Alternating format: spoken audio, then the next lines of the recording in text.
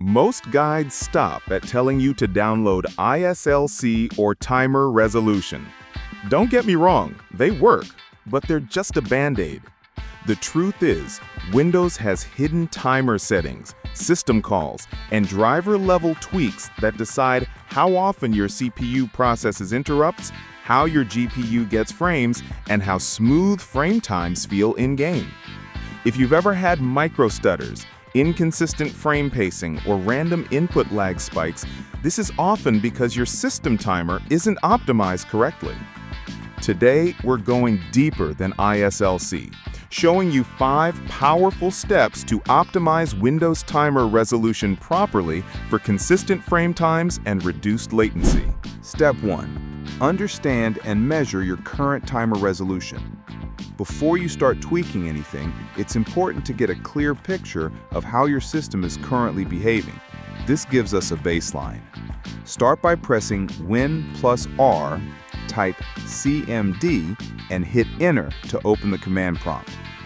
Then type in powercfg/query. Scroll through the output and look for System Timer Resolution. On most Windows 10 and 11 systems, the default resolution is 15.6 milliseconds. However, when certain apps or games demand more precision, the system can temporarily drop it to 0.5 milliseconds. Here's the issue. Windows doesn't always hold that resolution steady. It often jumps around between 15.6 milliseconds, 10 milliseconds, 1 millisecond, and 0.5 milliseconds, depending on what background tasks are running. That constant switching is what leads to microstutters, especially in games and real-time applications. Next, download and install latencyMon. It's a free diagnostic tool. Run it while you're gaming or using any performance-heavy software. Look at the DPC latency graphs and see if there are spikes that line up with changes in the timer resolution. If you notice that the timer fluctuates and DPC latency jumps when it does, that means your system isn't maintaining a stable timer resolution, and that's exactly what we're going to fix in the next steps. Step 2. Force stable timer resolution with registry edits. Now that you've seen how unstable the system timer can be, it's time to lock it down with some registry tweaks. First, open the registry editor by pressing Win+R, typing regedit, and hitting Enter. Navigate to this path. Once you're there, either create or edit the following DWORD values. Global timer resolution requests equals 1. This forces Windows to honor custom timer resolution requests from apps or services, instead of silently ignoring them. And use platform tick, which is actually set using BCDEdit, not the registry. It tells Windows to stick with the hardware timer, a stable source, instead of constantly flipping between different internal timers. Note, to set use platform tick, open command prompt as admin and type. Next, we'll head to another registry path to unlock more performance-focused settings.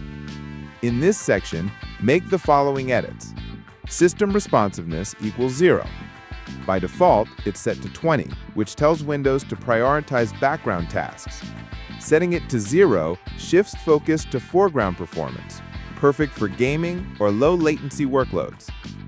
Network throttling index equals this disables a hidden network throttle that can introduce latency, especially during high traffic or online gaming situations. Scheduling category equals high. This adjusts how the system prioritizes multimedia processing, helping reduce stutter and improve real-time performance.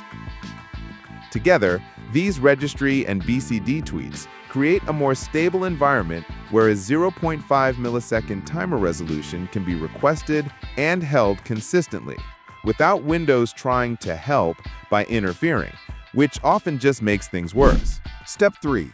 Apply BCDEdit and command line timer fixes. Now that the registry is optimized, let's lock in those changes with some boot time configuration commands. These ensure your system consistently uses stable, low-latency timers even before Windows fully loads. Start by opening Command Prompt as administrator.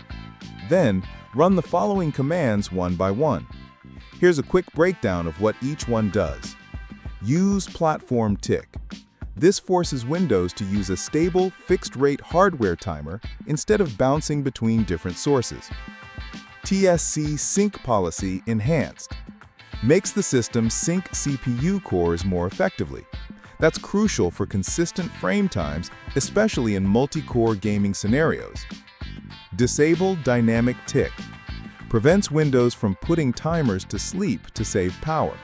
That feature might be efficient on paper, but it often introduces microstutters during real-time tasks.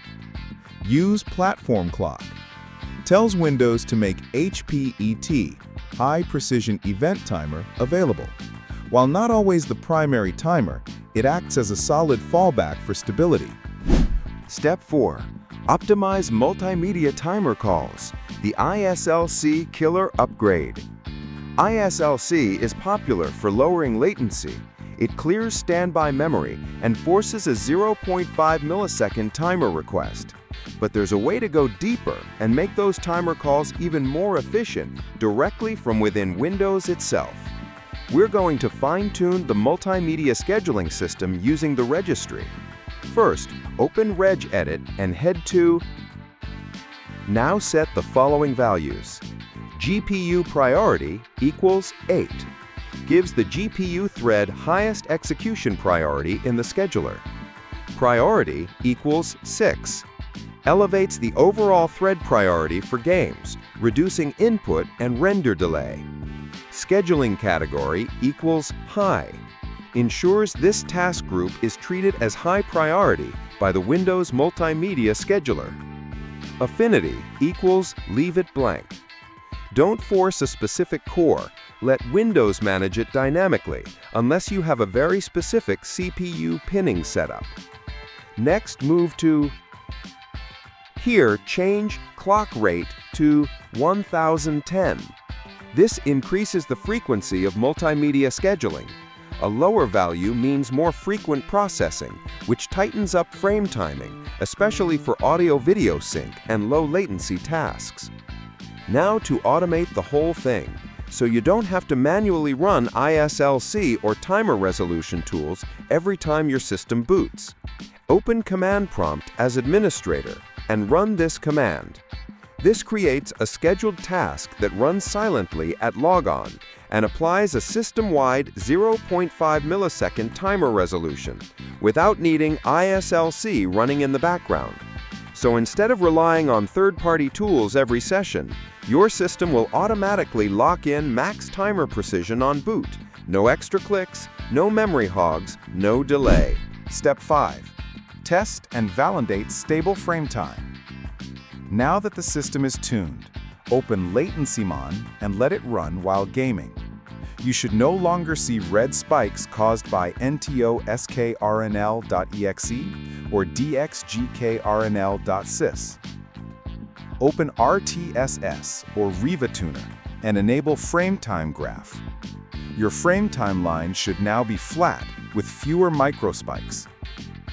For extra polish, open Device Manager, then System Devices.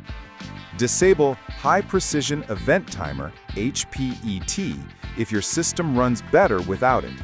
Some CPUs prefer TSC, or timestamp counter, only. Benchmark both modes, HPET on versus off. Keep the one with flatter frame times. And that's it. You've just learned how to optimize Windows timer resolution properly. Not just ISLC, but the full stack.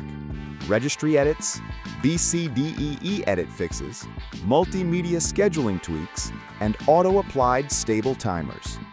The result? Consistent 0.5 millisecond system timer. Flatter frame times. Goodbye, Microstutters.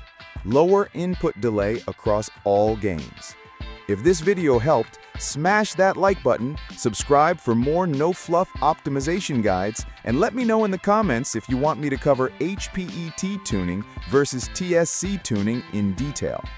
Now your Windows system is no longer guessing its timing. It's locked in for competitive gaming performance.